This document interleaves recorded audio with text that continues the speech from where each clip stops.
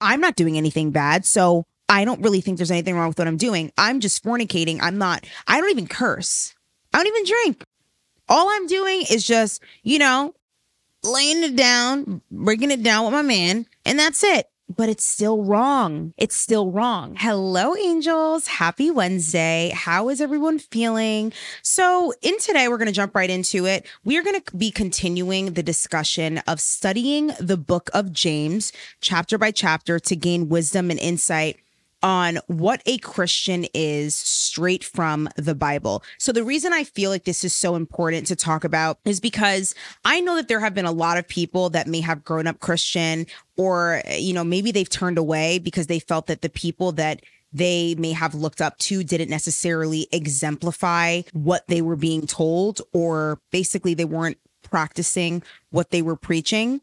Or maybe you're just curious about Christianity, or maybe you're simply a babe in Christ. Regardless, I am very happy that you were here. Thank you so much. Let's jump right in. So last week I spoke about chapters 1 through 3, right? And today we're going to unpack the last 2 chapters of James. Now, as we know, James was Jesus's half-brother, and the book of James has actually more similarities to the Sermon on the Mount that Jesus had given in the book of Matthew, in the New Testament. So James relied heavily on Jesus's teaching. So now moving forward, James 4 verses 1 through 3 talks about quarrels and fights among believers.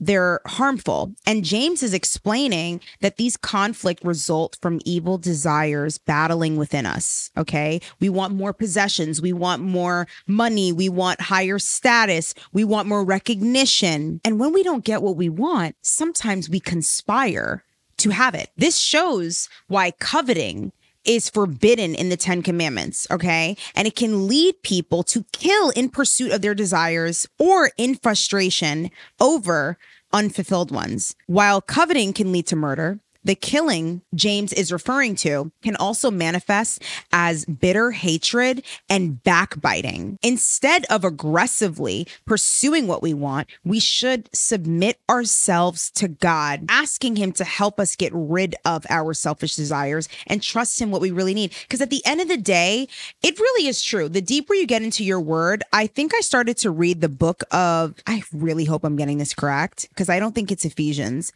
The book of Ecclesiastes talks about how really there's no other meaning to life other than worshiping God. Because I don't remember who the main character was in there, but he was basically saying that he's had all these things in life, all this possession, all this status, all these different things, and nothing meant anything to him other than he realized only his relationship with God is what matters most. And I know that it's so much easier said than done, but this is something that we have to do because it is in the Bible. So this is something to consider, that we have to be very careful of wanting all these different things and getting so desperate where we're idolizing it. And so as a result, we are going to conspire to get certain things. That goes against what the Bible wants for us or says for us. In verses 4 to 6, right? It talks about what can help us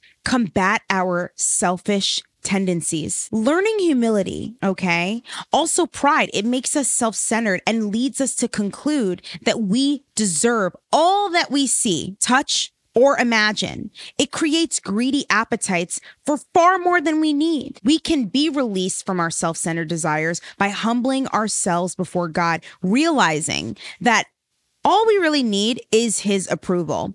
God not only gives us good gifts, but he gives us good desires. When the Holy Spirit fills us up, we see the world's seductive attractions for what they are. Cheap substitutes for what God has to offer. It is exactly that. They are cheap substitutes for what God has to offer. God is the same yesterday, today, and forever. He's not changing. There's really a fundamental piece that you really begin to have when you really start to dig deeper into God's word.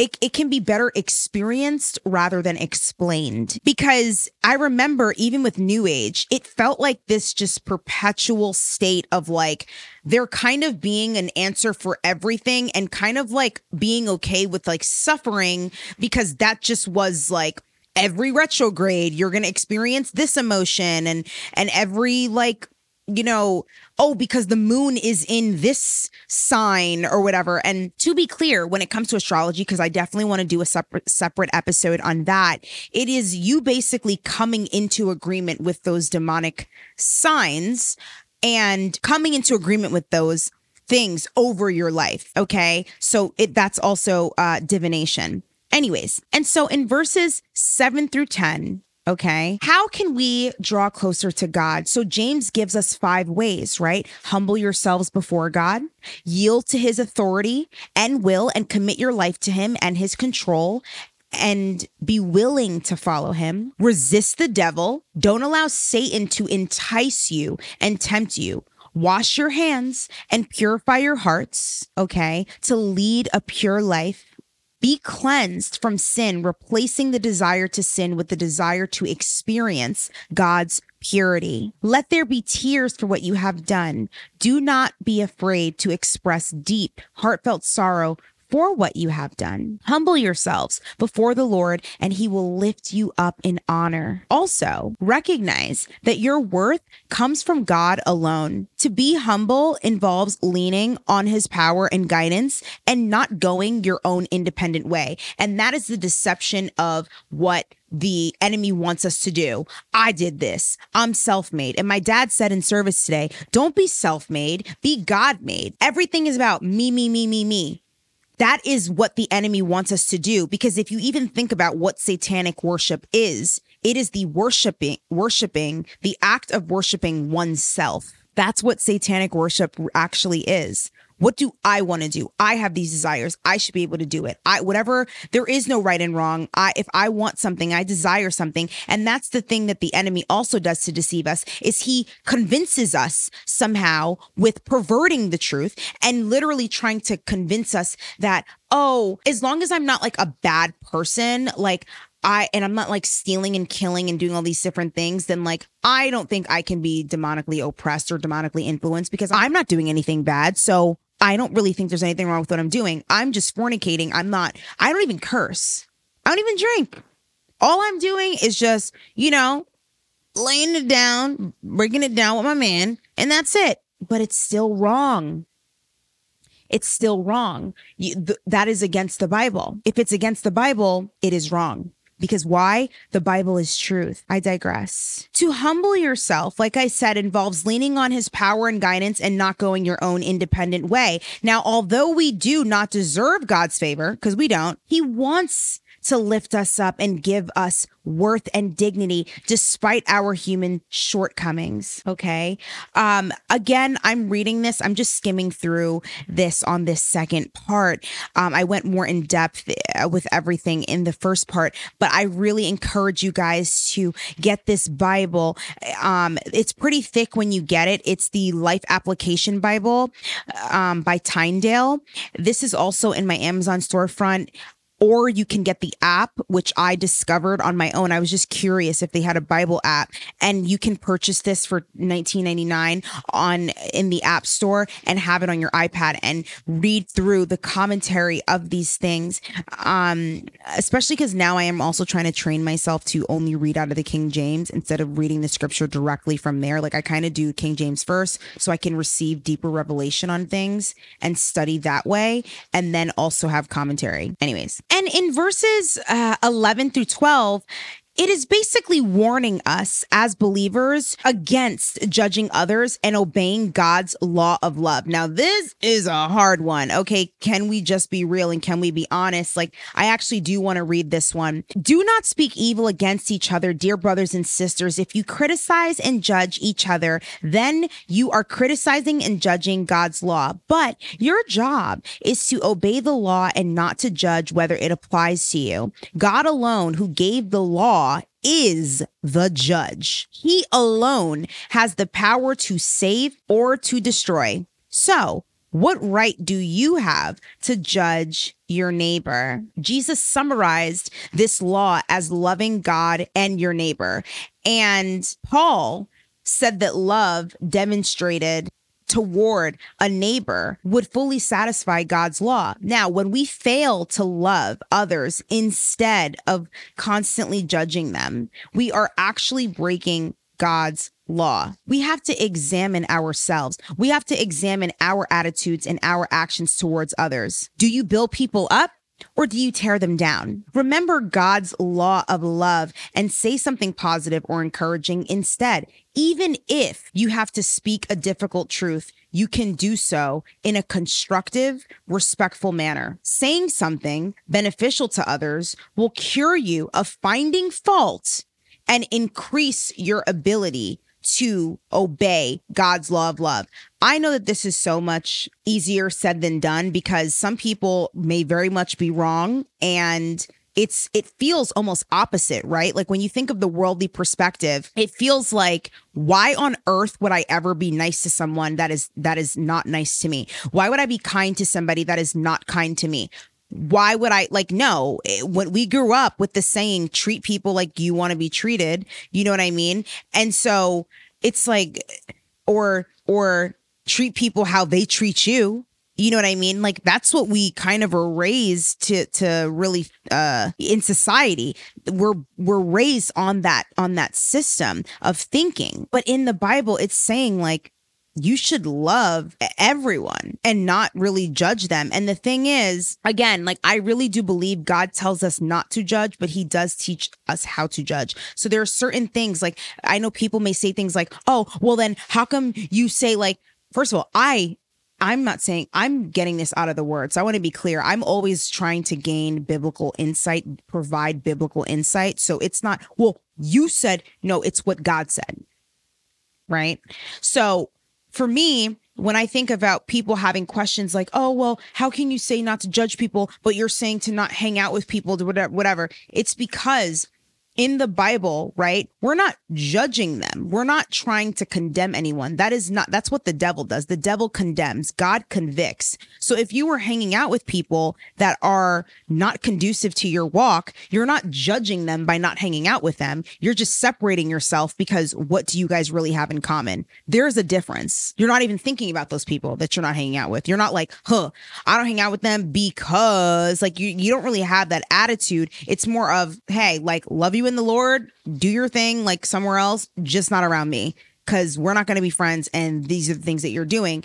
It's because of what I stand on. My faith is what I stand on. God's word is what I stand on. And there will be times, I want to be clear, where you standing on what God's word says is going to come across as, to some people like you are judging them. And if that is the case, then so be it. Then I guess you're judging. It is what it is. Next, in verses 13 to 17, it's providing us about a warning of self-confidence, okay? So it is really good to have goals, right, in life, but goals can disappoint us if we leave God out of it. Why make plans as though God does not exist when he holds the future in his hands, okay? Seizing opportunities or being assertive without considering what God wants will lead us to frustration. Because, you ever experience a time where it's just like everything's going right and then it just doesn't for no reason. And all of a sudden you find yourself just like out of alignment and you thought that everything was going well, but I guess not. A lot of the times I believe that this happens and we run into this wall when we are not consulting with God, when we leave God out of our plans. So good planning starts by asking these questions. What would I like to be doing next year, tomorrow? How will I react if God steps in and rearranges my plans? If you truly believe with conviction that God only wants the best for us, he only wants good things for us, and you rehearse that, okay, you will really start to realize that everything that disguises itself even as a missed opportunity or whatever is just redirection. It is just God's way of saying, not this, I have something better. No, but seriously. So when we're leaving God out of our plans, I believe that God also puts us in positions to realize that he is God above all, that he is sovereign, and that we have to rely on him. We have to depend on him because every good and perfect thing comes from him. We should plan ahead, but we should hold on to our plans loosely, because if we put God's desires in the center of our planning, he's not going to disappoint us. Okay. I really encourage you guys, by the way, to read in depth to these verses because unfortunately the reality is I really don't have much time for today's podcast, and that's why I can't read it verse by verse, which I really would like, which I did in part 1.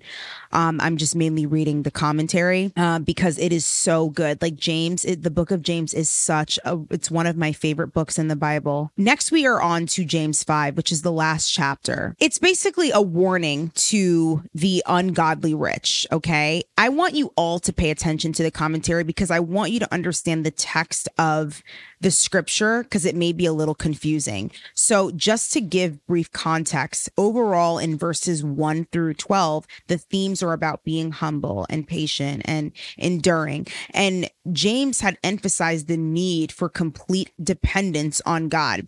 And he basically is now rebuking those who lived independently from God, which a lot of the times tended to be, especially back in those days, a lot of the rich people. And the reason being is because at times when everything is going super well for us, we tend to forget God, the one who blessed us. So let's break this down. In James 5, verse 1 through 6, right? James proclaims the worthlessness of riches, not the worthlessness of the rich. Today's money will be worthless when Christ returns. So we should spend our time accumulating the kind of treasures that will be worthwhile in the eternal kingdom, which is your ministry. We all have ministry on our lives. Okay. It's not always going to look like having a platform. It's not always going to look like being a pastor, an apostle, a bishop, an evangelist, or whatever. It could be something else. Your ministry could be children's ministry. Your ministry could be in sports, like you ministering to people in that field. Like there's so many different ministries that each of us can have. This is why our kingdom work, what we are doing on this earth, is so important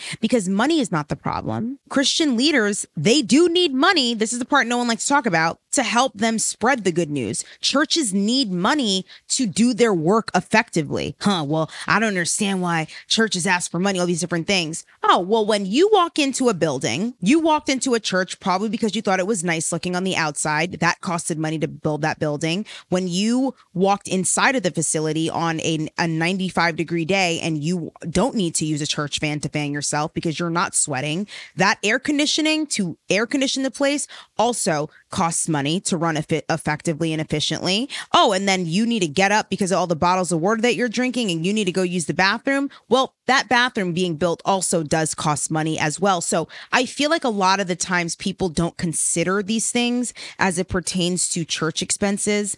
I digress. It's the love of money that leads to sin, right? And causes people to oppress others in order to get more. This is a warning to all Christians who are attempted to adopt worldly standards rather than God's standards, as well as an encouragement to all those who are oppressed by the rich. Okay. Now, in verses 7 through 12, it discusses patience and endurance. All right. And it says, "Dear brothers and sisters, be patient as you wait for the Lord's return. Consider the farmers who patiently wait for the rains in the fall and in the spring. They eagerly look for valuable harvests to ripen. You too must be patient. Take courage, for the coming of the Lord is near." I love that. Even in verse 9 where it says, "Don't grumble about each other, brothers and sisters, or you'll be judged. For look, the judge is standing at the door."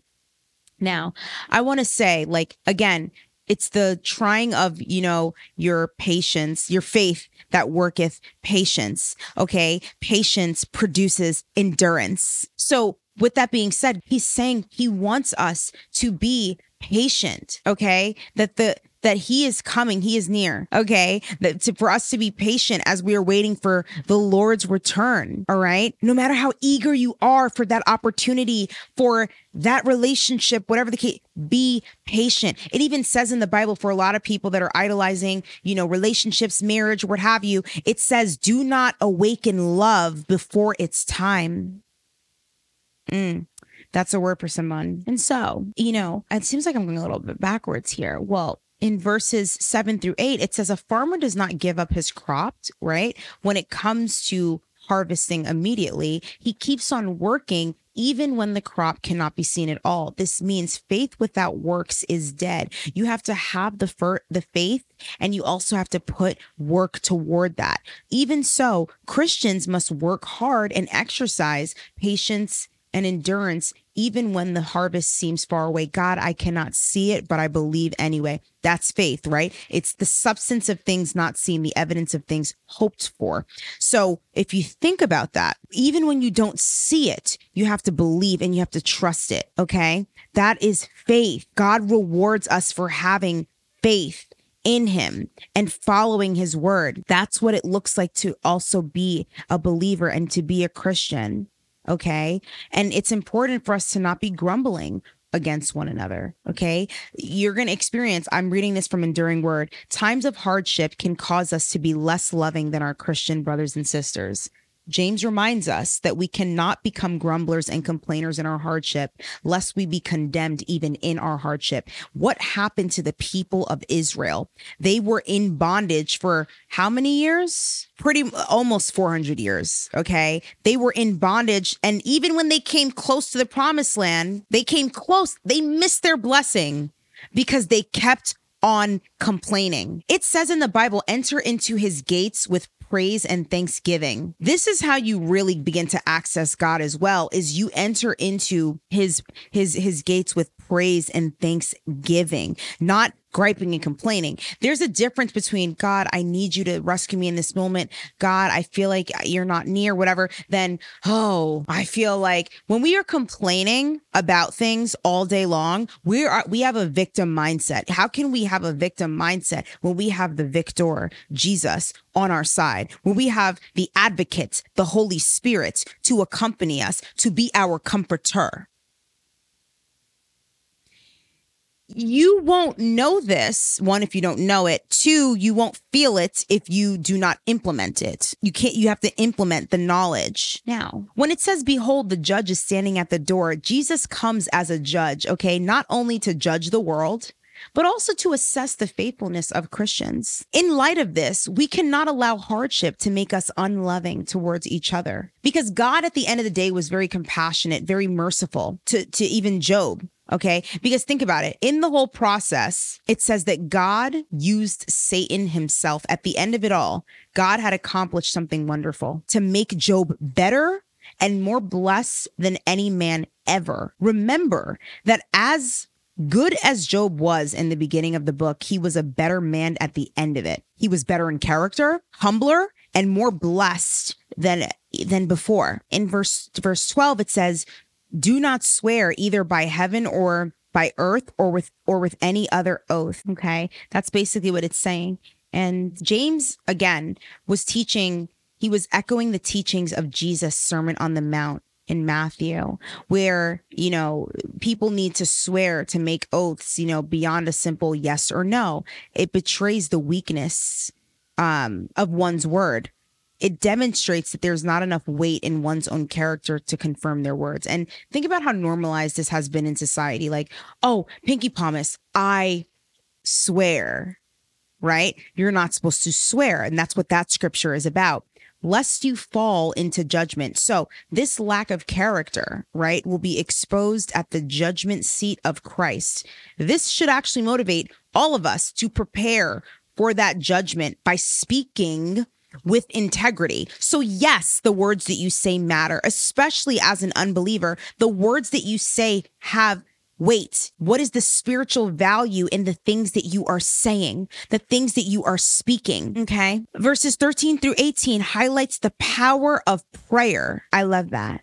Verses 15, we should pray for others in faith, expecting that God will heal them, and then leave the matter in God's hands.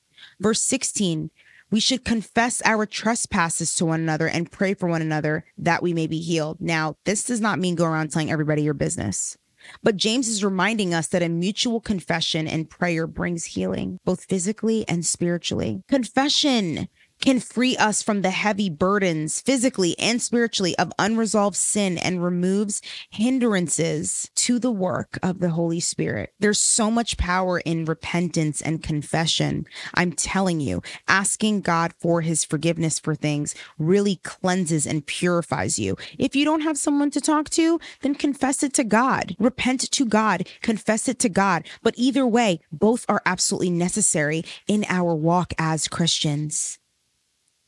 Yeah. So when it comes to confessing to one another, if you happen to be fortunate enough to have a friend, confession to another in the body of Christ is great. It's kind of essential, right? Because sin will demand us to keep it to ourselves, isolate it from other people. And confession breaks the power of sin. It breaks the power of secret sin. Yet confession needs to not be made to maybe, necessarily a priest. Like, how in Catholicism, I believe you go into the box and you speak to the priest or whatever. But even if we confess to one another, that's also appropriate. Confession is good, but it must be made with discretion. You need to have discernment about who you're going to tell what. You know what I mean? An unwise confession of sin can actually cause more sin, because sometimes you can tell someone something depending on what you're discerning and it can lead them in a certain direction. Okay. Or maybe what that person says in response is like, girl, so what? Do your own thing. And they can ill advise you and that can cause you to sin more.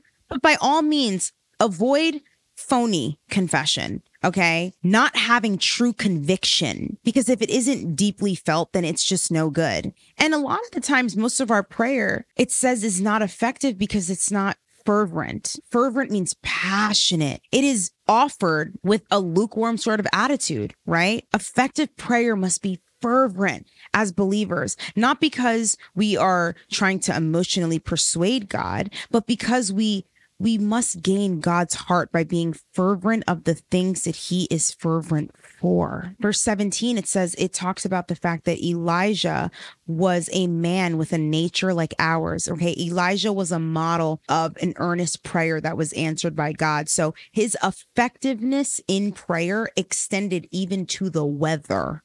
And this just shows Elijah's heart was so in tune with God, because he prayed for the rain to stop and start only because he sensed it was in the heart of God in his dealings with Israel. So when we are praying fervently, we're praying earnestly, right? To pray, by definition, is to make sure that we are praying earnestly with sincere and intense conviction. Lastly, in verses 5, 9, 19 through 20, restoring wandering believers.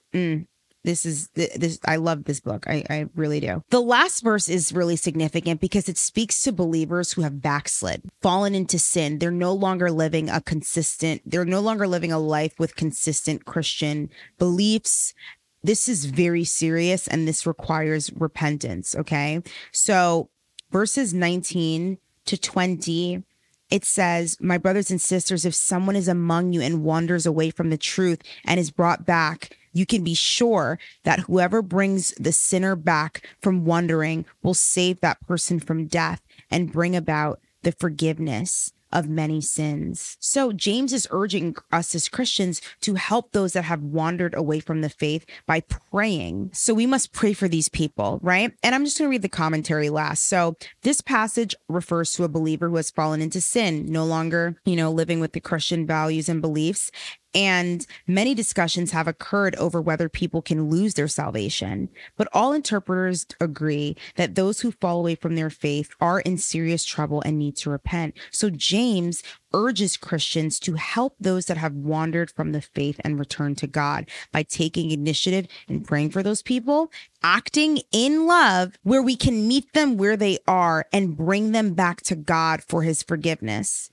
And the book of James emphasizes faith in action. Godly living is the evidence and the result of faith. Believers must serve with compassion, speak lovingly, truthfully, live in obedience to God's commandments, and love one another. The church ought to be an example of heaven on earth, drawing people to Christ through love for God, for each other. If we truly believe in God's word, we will live it day by day. God's word does not merely give us something to read or think about, but something to do. Belief, faith, and trust must have hands and feet. Our hands and feet. We have to get to work. That's what it's about. So that wraps up the part 2 of what it means to be a Christian. Again, I am out of time, but I strongly encourage you guys to go and read chapters 4 and also chapter 5. I really love reading it out of the Life Application Bible. It is in the New Living Translation, but reading those last 2 chapters will really, really help you and encourage you. And I will also list, please remind me if you are listening to this, and go comment on my channel to remind me to leave the resources for where I get my commentary from, and et cetera, et cetera. So thank you guys so much for joining me. I really appreciate it. With that being said, do not forget that I love you and God loves you. And I'll speak to you beautiful angels in my next episode. Mwah.